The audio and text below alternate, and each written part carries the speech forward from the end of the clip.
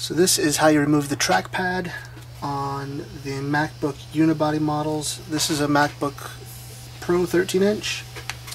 First you're going to remove the battery. With the 13-inch models, they use a tri-wing screw that holds the battery in place. So these have two of them, which we remove. We'll use our flat pry tool to lift the battery cable up and pop it out of the socket.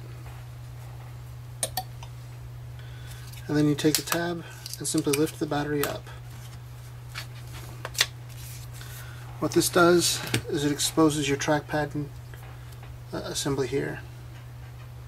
So now you'll take your Phillips head screwdriver and remove 4 Phillips head screws that are on the outside of these little metal tabs here. You'll notice that your replacement trackpad kit may have the metal tabs as well as your cable. If these parts are not damaged on your original trackpad, you can reuse them. In this instance, we're going to go ahead and reuse the parts that are already here, just for the replacement of the trackpad itself.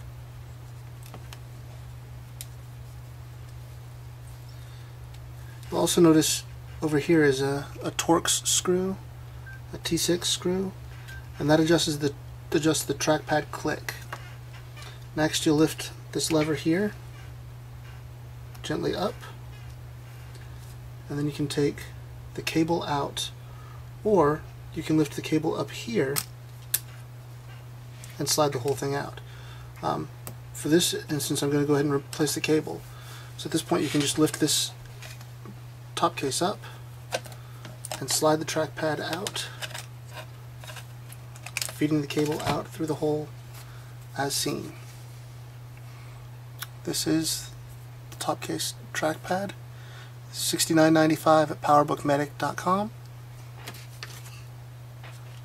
You simply take the new replacement piece and slide it in place. It's going to go the bottom tabs in first and slide in. You want to make sure you get your cable in and tuck it in the socket as you see necessary there.